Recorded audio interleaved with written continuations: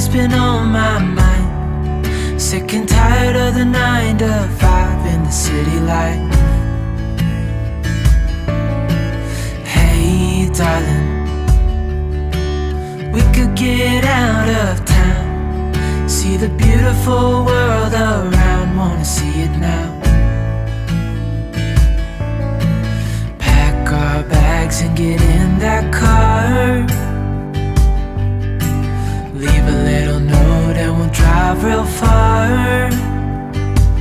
Let's get out, we can leave this city. Let's drive to the open air. Yeah, the countryside is... Hey everyone, welcome to the Farming Pastor's Wife. I'm so glad you're here. Hey guys, I have been cooking all day long and I have been making a recipe and video after recipe and after video. And this is no different.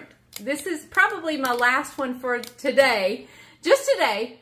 And anyway, I am getting a little tired.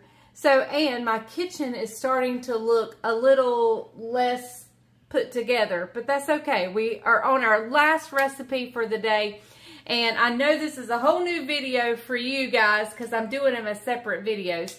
But anyway, we're making a special supper tonight. We're having pot roast. We're having cheesy potato casserole or funeral potatoes, whatever you want to call them. And I'm doing Brussels sprouts. I don't know if the kids, I think just Isaac and Jessica are coming. I don't know if they're going to want biscuits or not. I need to find out. But let me get the Brussels sprouts put together, ready to go in the oven. But, you know, I just want to get them started. So, I'm actually doubling this recipe. I will leave the recipe down, or the link to the recipe down in the description. When I use somebody else's recipe, if I can find the link, I like to leave the link so you can go to their site or their channel, show them some love, and they get credit for it. So if I can find the link, I will link it down in the description below. But I am doubling this recipe, okay? Because we happen to love Brussels sprouts. So, all right, I will see you back in just a minute. I'm going to rinse off these Brussels sprouts, get them over here ready to go. And I shredded some cheese earlier on this plate, so I'm just putting a paper towel down on it. And we're going to sit the Brussels sprouts right here. So I will see you guys in just a second. Okay, these Brussels sprouts came in a mesh bag. So what I did was I just rinsed them through the mesh bag and used it much like I would a colander or whatever. Use what they come in if you can. So what I'm going to do is I am just going to trim off the ends. Let me grab a knife. Okay, I'm just going to trim off the end and then cut it in half. And then we're going to throw it, whoops, in a bowl. This is the same bowl I used for another recipe a while ago. I just rinsed it out, washed it good, and so we could use it for this. So remember, I'm just cutting the ends off, cutting them in half. And I need like a little garbage bowl over here, but I don't have one. So it's just gonna have to wait. All right, so I'm gonna keep doing that through both of these bags. Each bag is 16 ounces. So the recipe would just take one of these bags. Like I said, I am doubling it. So I'll meet you back here in just a little bit when I get all this accomplished. I'm gonna get a paper plate or something that I can put like the scraps in. All right, I have all the Brussels sprouts, the tips taken off and cut in half. This is one of my frozen garlic pucks. I bought a big bag of garlic at Costco or Sam's. And what I did was I just got my food processor out, I ground it all up, and then I took a cookie scoop and scooped it out on a cookie sheet, froze it, and then bagged it all up. And so I'm just gonna go grab one of those, which is what I've done. It's not thawed, so hopefully it'll thaw before we get it going. So I'm going to add in, you know, a good amount of salt. Put some on that garlic. Hopefully it'll melt it. Let me grab the pepper.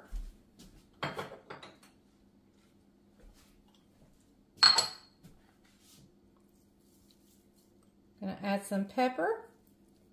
I'm also going to go over here and grab some Italian seasoning. All right, here we're going to go in with some Italian seasoning. We've got some olive oil here. I'm going to use about 6 tablespoons. So 1, 2, 3, 4, 5, 6. There you go. That was, you don't have to be exact on your olive oil. All right, I've got to get one more ingredient, and it's going to come in 2 different forms, or I'm going to use it in 2 different forms. So hang tight. All right, so I'm going to stir this up. I want to get all the olive oil on there, and kind of would like to break up that garlic puck, which is breaking up pretty good. It's almost broke up. So probably by the time I get ready to stick it in the oven, I can break it all up. But I want to do it before I add the cheese.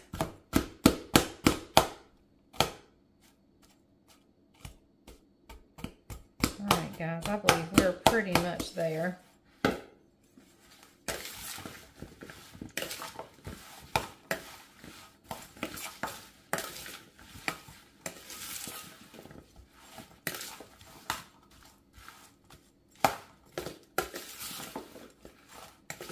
All right, so we are going to add Parmesan cheese to this, hence the name Parmesan Brussels sprouts, okay? So I'm going to add 1/2 cup of this. This is just the shredded. I don't have my triangle block of Parmesan anymore, so I bought it grated. So we're going to add 1/2 cup, and I'm just going to eyeball that. And we're going to add 1/2 cup of the green top kind. Now, I'm adding this kind just because it's kind of better. This I'm adding to make more of the crust. I need this to form kind of the crust on it. All right, so I'm going to get the oven preheating. I'm going to stir this around. These are going to be so good. Absolutely delicious. You're going to want a really hot temperature on your oven. So I'm going to go up to 400, and I'm going to see what my potato casserole needs to go in at, and we'll see if I can find kind of a happy medium between the two. But, oh, don't these look good. So, okay. We're at a stopping point now. I'll bring you back when it's time for the next step. Okay, everybody, I got the Brussels sprouts getting ready to go in the oven. I've spread them out on a cookie sheet. The oven is preheated to 400. It's going in. I'll see you when it comes out.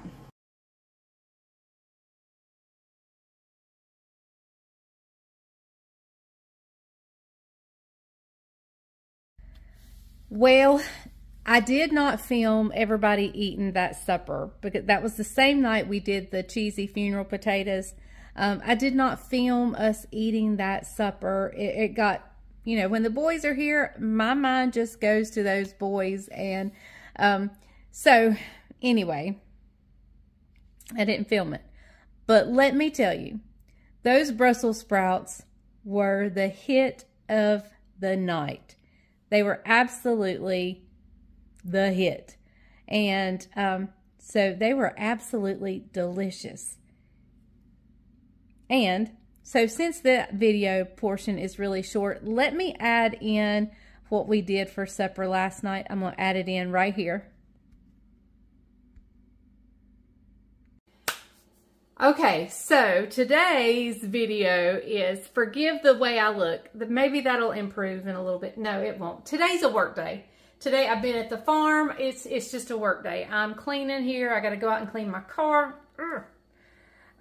So yeah, today is a work day for sure. But we are having fried spicy chicken sandwiches. Yes, I have made them before on this channel. I cannot get this open. I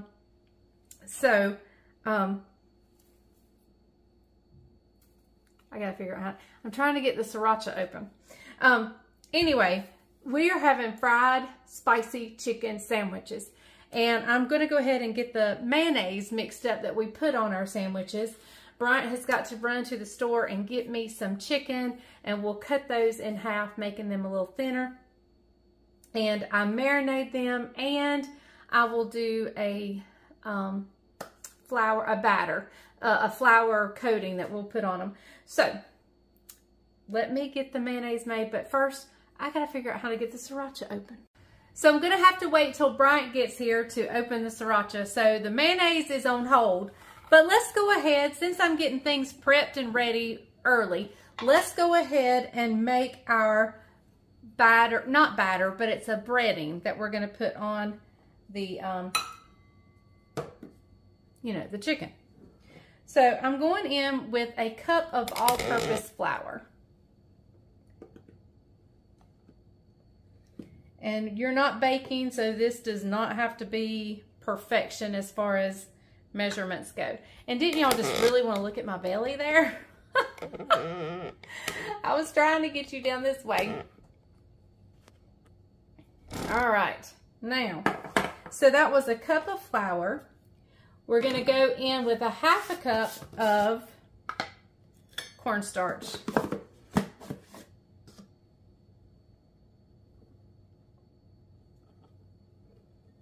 Half a cup of cornstarch. About time to replenish the cornstarch. All right, we're gonna do a teaspoon of pepper.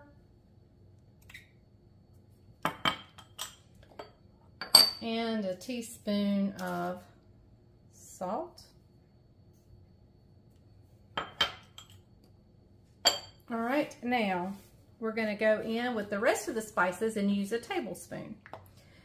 So we're going to use a tablespoon of paprika,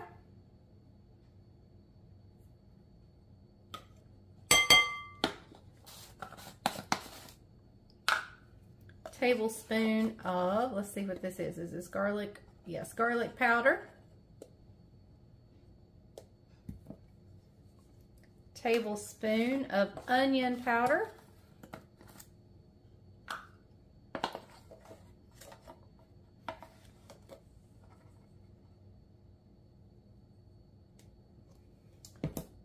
And you can go a light tablespoon on the cayenne, but it calls for a tablespoon. I didn't feel it quite full. All right. I don't remember what came off of what lid now. Okay. So, oh, I bet that's garlic. All right, that's it for our breading. I'm just going to take a whisk and give this a whisk.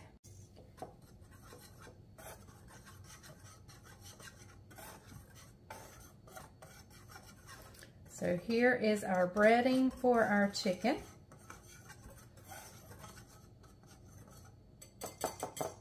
And just for good measure, I like to put the lid on it or zip the bag up, whatever I've got it in. And just give it a good little toss and shake. Okay, so our breading is ready. Our mayonnaise was in the process of getting ready, but I have to wait for Bryant to open the sriracha sauce. I'm gonna leave the garlic out because we will use that in the mayonnaise. So I'm gonna leave that out. I'm gonna put everything else up. The marinade is basically pretty simple. Actually, it's a cup of buttermilk, some paprika. I need to leave the paprika out too. Where's that at? I need to leave it out. Salt and pepper and garlic. And that's it. But I'll bring you back when we make that. I'm going to put the lid on it, stick the mayonnaise back in the refrigerator. And then we'll make the marinade as soon as the chicken gets here and so forth. So, all right, I'll see you back in just a little bit. So Bryant was unable to go. He was supposed to go to the grocery store and pick up some chicken. Well, he got busy here on the farm, so I had to go. Looking like this, and I ran into the sweetest viewer. Her name is Teresa. Teresa, if you're watching, thank you so much for stopping me. I love that so very much. I'm sorry I looked so terrible, but hey, I'm on YouTube, putting myself out there looking like this. So anyway, but thank you so very much for stopping me, Teresa. It was so nice to meet you, and I'm so glad I got to. And if Bryant had gone, I wouldn't have got to meet you. So anyway, all right, I came home. Bryant, you know, Bryant's not a spicy person, so I ended up making him some breading for the chicken that did not have cayenne. And I have a feeling Caroline may want that too. She loves spicy things, but spicy things do not always love her.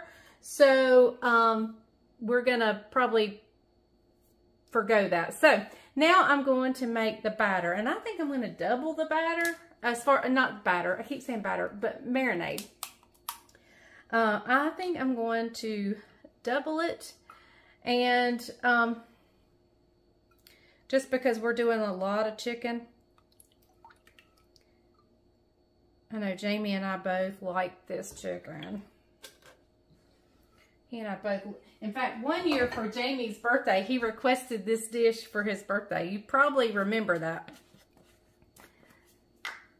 So I'm just going to put the rest of the paprika, almost the rest of the paprika in there. And we're going to go in with some garlic. Probably about 2 teaspoons of each, paprika and 2 teaspoons of garlic. There we go. And salt and pepper, and that's it to the marinade. Let me grab the salt and pepper. I'll be right back, and I'll get you guys turned down. When I'm in a hurry, I forget to look at where the camera's tilted. But in here is 2 cups of buttermilk, 2 teaspoons of paprika, 2 teaspoons of garlic. Probably the same of pepper.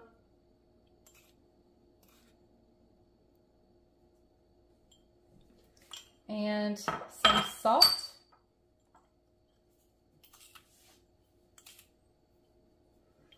All right.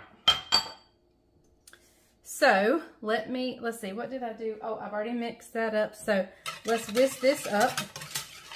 Bryant has brought, it was at Aldi, you know, their chicken breasts are really thick. So he brought them in, I brought them in, and then he came in and sliced them. Most of them in thirds, believe it or not. But some of them in half, just depending on the size. So we have that pan of chicken breast over here. Some of these, I'm going to lay this one out. Probably won't fix that one as a sandwich. Just checking them. All right, so I'm just going to pour this all over this chicken, and then we'll move them around. Make sure they're all coated, and we'll just let them hang out in the refrigerator until time for supper. All right. So I'm just going to be sure everything gets coated. Nothing's hindering that buttermilk and spices to get on that chicken.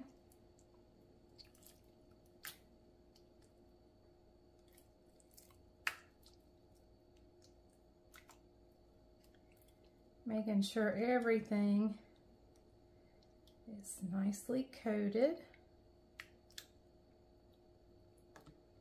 So yeah, all right. So this is gonna hang out. Oh, I just splattered everywhere. And I'll see you back when it's time. Bryant forgot to open my sriracha, but I'll get him when he gets back. All right, let's get our mayonnaise ready, and then we'll be like completely ready, all but clean up for supper until it comes time to frying. So let me get you guys turned down here. Remember, I have about a cup of mayonnaise that I eyeballed. And we're gonna add 2 tablespoons of sriracha.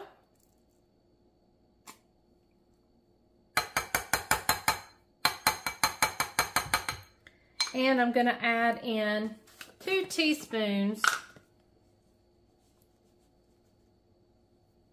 of garlic.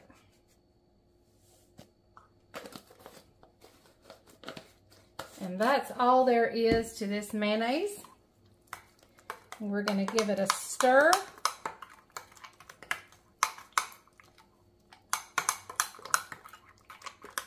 This is going to be delicious. Now, the best thing on this sandwich is just this on a toasted bun and dill pickles.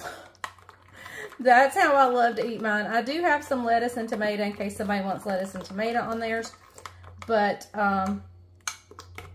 yeah, I just want this, pickles, and the chicken.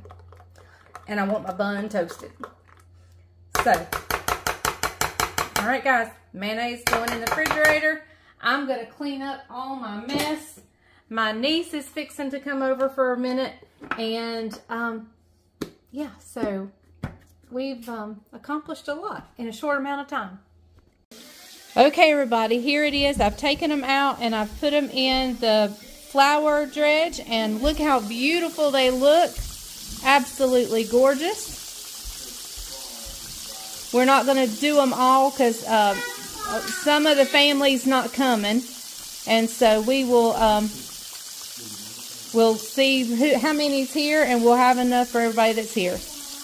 All right, everybody, Caroline is fixing Judah's plate, and he has asked for the spicy mayonnaise. Yeah, we're not putting a lot on it. We're just going to put a little bit. The two dark ones are the spicier ones. I let them get a little darker just so we could tell them apart. And so, yeah, we're fixing to eat chicken sandwiches. And we're going to put pickles, and Bryant wanted tomatoes and lettuce. So I don't think he's got the lettuce out yet. So those chicken sandwiches were amazing. They were absolutely delicious. And since Isaac and Jess didn't come and Jamie didn't get to come, I just poured the marinade and the chicken in a bag that I had left over. Excuse me. I had to sneeze. Sorry. I put it in a bag, and I have another sneeze coming on. Anyway, I put it in a bag and stuck it in the freezer. What I had left over. I think that was the last one. I don't know. Anyway, but those sandwiches were so good. And I toasted the buns in the cast iron frying pan. So good. Absolutely delicious. Wonderful supper. So I just wanted to add that in. I know the Brussels sprouts were pretty short, although that was the main recipe. But so I thought I'd give you two for the price of one. No price, just kidding. It's all free. So thank you guys. Hey, speaking of free, if you haven't hit subscribe, how about doing so? It's free. It doesn't cost you anything. And be sure to give me a thumbs up and leave me a comment. So, all right, I'm going to see you guys later. I'll see you Sunday for the weekend wrap-up. Remember, if the grease is hot enough, you can fry anything. Bye, y'all.